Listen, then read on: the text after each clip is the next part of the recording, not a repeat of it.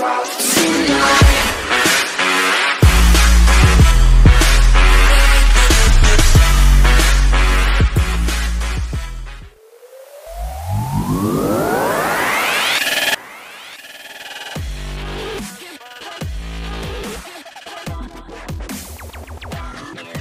2018 Audi Sq5 is pretty simple. It's the sporty version of the redesigned Q5. It's for the enthusiast, the buyer's SKU male, and Audi pitches it as the solution for when an S4 doesn't meet your needs. It's a 354 horsepower purple pill for the dad who's resigned himself to driving a crossover, but still wants to have some fun. The Sq5 is simple, but it's also very important. The Q5 is Audi's bestseller, and a sportier sibling makes the entire family look good. The midsize crossover segment is big business, and the performance industry is hot.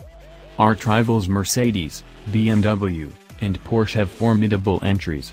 A few years ago a hotted-up crossover was a nice thing for an automaker to develop, a bonus addition to the lineup. Now it's essential. The Sq5 definitely feels like the right vehicle at the right time. Cruising around Vancouver Island outside Victoria, the stately capital city of British Columbia, we're having heck of a good time. The crossover, based on a platform shared with the larger Q7, feels nimble and eager. Breaking free from early morning traffic, we find the Trans-Canada Highway, queue up dynamic mode, and take off. Dynamic mode adds heft to the steering, lowers the vehicle 0.6 inches from auto mode, and deepens the exhaust note. It's low, growly, and sounds surprisingly good.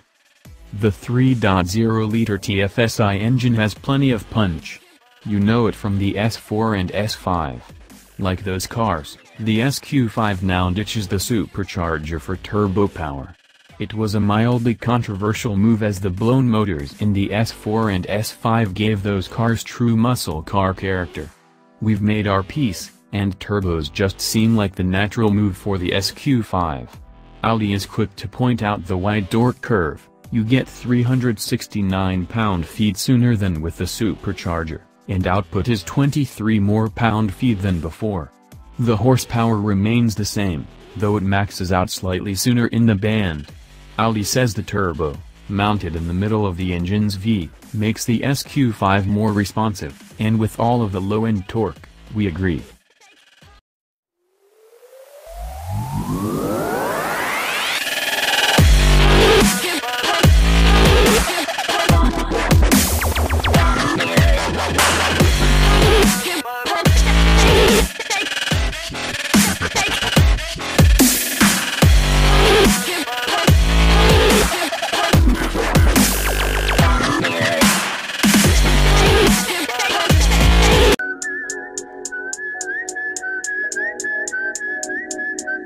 Rob Stone, 2 damn phones, Babylon's